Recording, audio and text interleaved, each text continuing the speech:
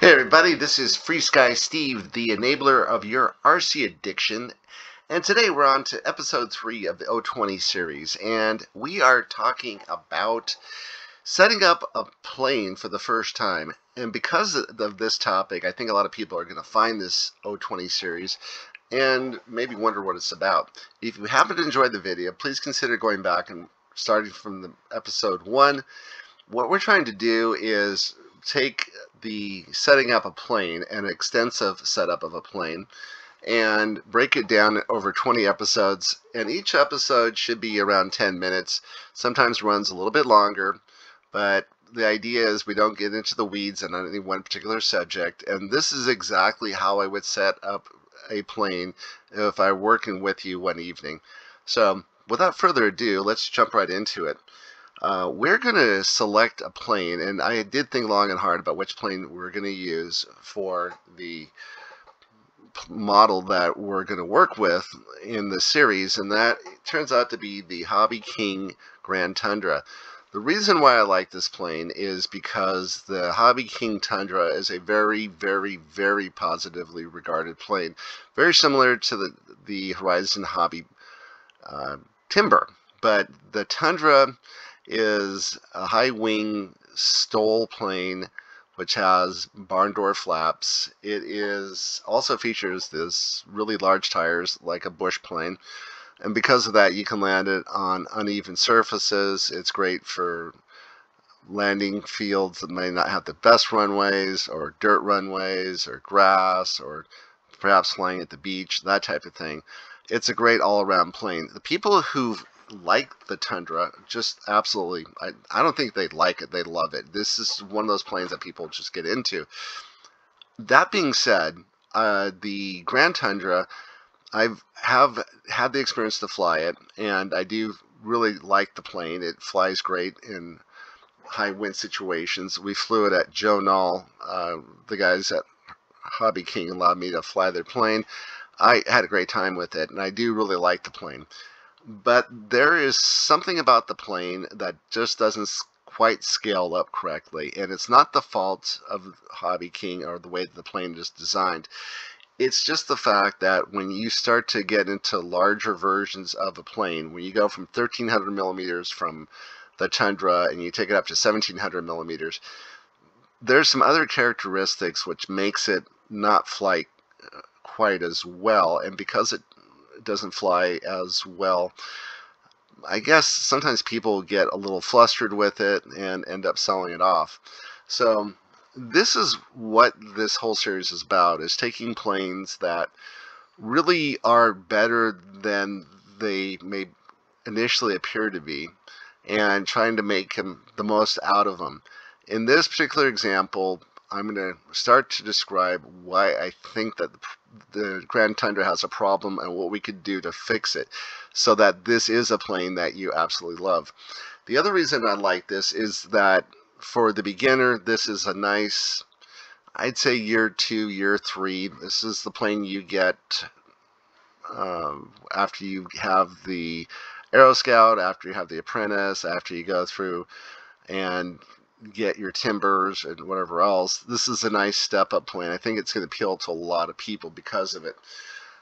And also, for the guys who's experienced, this is a plane that you can throw in the back of your car, you could take to the flying field, and wouldn't really be embarrassed to fly. It is a beloved plane.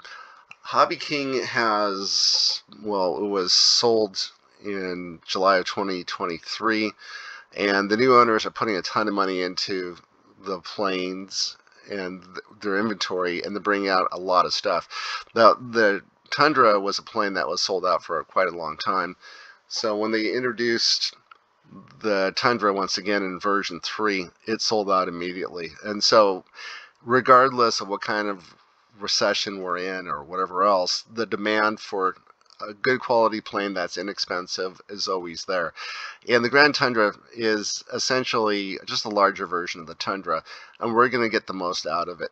So, well, further ado, let's get into the process. Now, instead of going in and setting this up by hand, we're going to use the model wizard. Let me show you where you find it. We're going to hit the airplane icon, and we're going to go to model select. if you go into uncategorize, what will happen is you will not see in this particular one, I have just a ton of models on here, and I say you're supposed to hit the plus icon. Well, you don't see it. I'm going to scroll down a little bit. You think it's this one, but if you hit this, you're just going to create a new folder.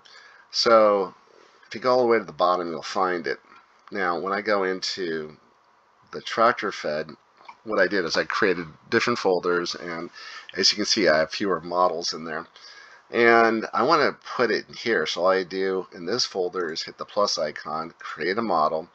It's going to be an airplane. It's going to be with a non-stabilized receiver. The reason why, yes, normally I would put a stabilized receiver on this plane simply because I love our stabilized receivers, but we are going to be changing the way that we work with stabilized receivers. We're going to be moving away from the needing to use the Lewis scripts in order to work with the FrSky stabilized receivers in Ethos 1.5.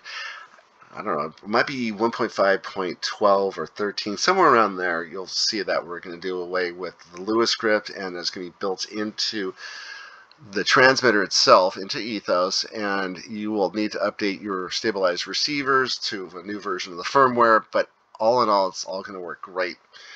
But for now, we're just going to stick with non-stabilized receiver. It has one propeller. This is the spot you would go in if you had 4 engines. You put it there, and yes, this model setup will keep track of everything. When it comes to channels, this is where I kind of need to make a point, which is traditionally our hobby was based around trying to make everything work with less than 6 channels. So,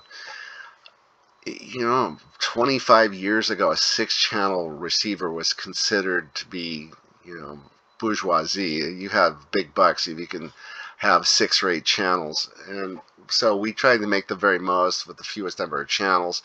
So we did things like use Y cables on ailerons and things like that. And to this day, we're still selling hobby store planes with Y cables on them. And you don't need to spend thousands of dollars on a new transmitter. But the one thing you can do, which will make a huge difference, is to go from spending $40 on a TDR6 to $60 on a TDR10, and use those extra channels. Get rid of the Y cables. If you need to, spend a couple dollars, get servo extension cables. Just work with that. Keep each control surface on one channel. So each control surface has its own channel. And that's what I'm doing. 2 ailerons. I do believe that this plane, the Grand Tundra, does come without Y cables on the ailerons. So that's a positive. But it does have a Y cable for flaps, and I encourage you to get rid of the Y cable and plug them into separate channels. It has your traditional tail, so we're going to have 1 channel for each because I believe that's how it's set up. And this is the basic setup. We're going to go in now and give it a name. So we're going to call this it's a Grand Tundra. All right, Grand Tundra.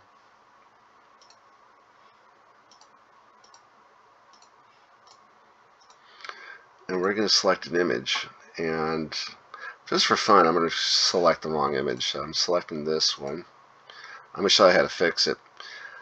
Alright, we're going to go first of all into Mixer, and you can see when I go into Mixer, everything, ailerons are on channels 1 and 5. So 1 is your left aileron from standing behind the plane. The aileron on the left is channel 1, right is channel 5. We don't have flaps set up. That's going to be a different video. If I go into ailerons, I will show you that we have the opportunity right here to change channels. You can start to work with this. This is where you set up dual rates, and this is where you set up Expo. Even though you don't see Expo right away, Expo is a curve, and we'll talk about that later on.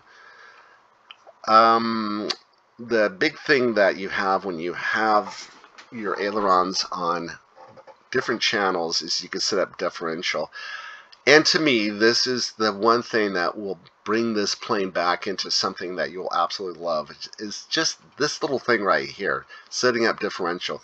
We're going to get into that later on down the road, but for now, we're going to go back and we're going to fix the model image, because if you look in the home screen, it says Grand Tundra, and I got to beat 2. And I want to go in here and go into Edit Model. And this is where you can rename the plane, and this is where you can choose the right image. That image file I found on skyraccoon.com.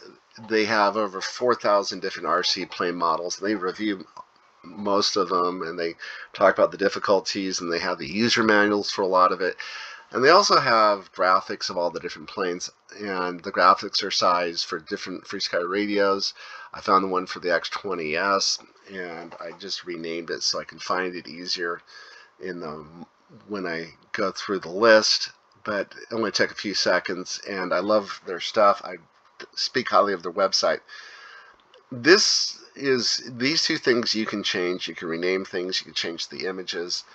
Anything else on here, anything that requires reset all mixes, is a dangerous thing, because once you have a mixer set up, and we're going to spend quite a bit of time setting up mixers, if you were to hit that at the very bottom there, it will erase everything and start over again. So sometimes that's the best solution. When something is so badly messed up, it's best to go in there and just reset the mixer. But for the most part, you don't want to do that. What you want to do is back up your models from time to time, so you never have to worry about losing your planes.